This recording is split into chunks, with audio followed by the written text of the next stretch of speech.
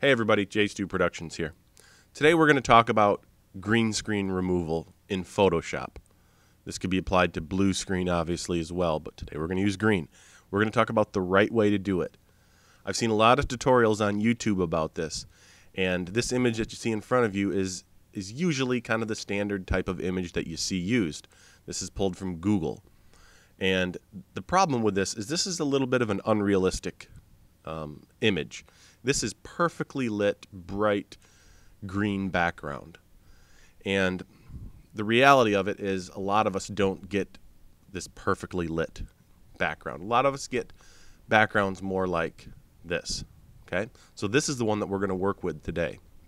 So I'm going to jump right into it. I'm going to show you exactly how to make this a near perfect removal. Okay? I'm going to start by creating a copy of that layer. This is very uneven. You've got some very dark greens over here. You've got some really blown out greens right here. But we're going to get rid of all of that. For starters down here, I guess it's up to you if you'd like to fix that. The way I would do it is I like the polygonal lasso tool. And I would just kind of select this area here.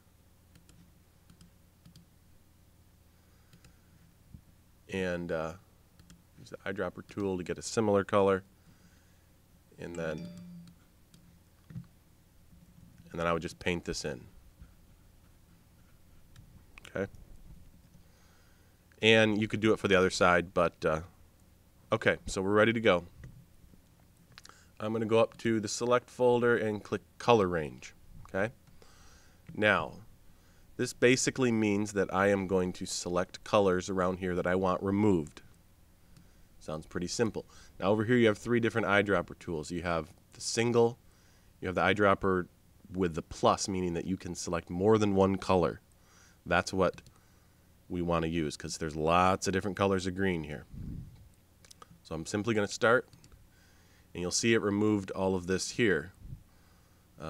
Looks like there's some here, and it's not getting that hot spot. You can also click right on this image as well. Click these up here, here, and get these down here.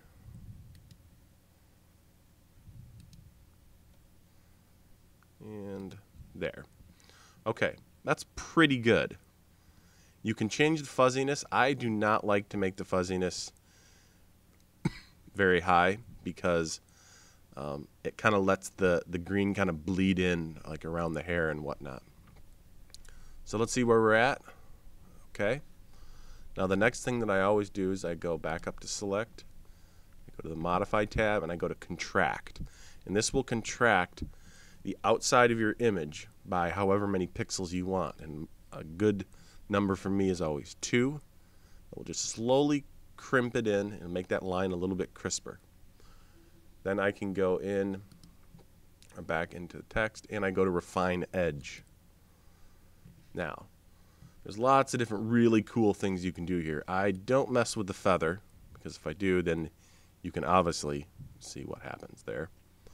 But I like to smooth out my edge just a little bit. Maybe 15 might be a little bit too much, but let's go with 10. And I don't mess with any of that stuff.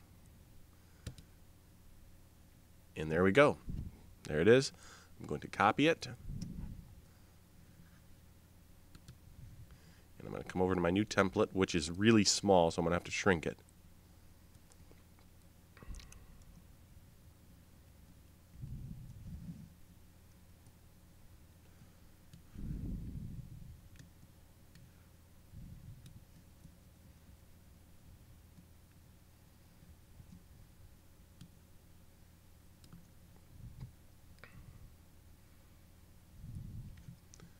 And voila, there you have it.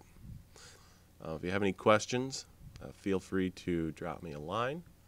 Otherwise, all right, guys, have a good day.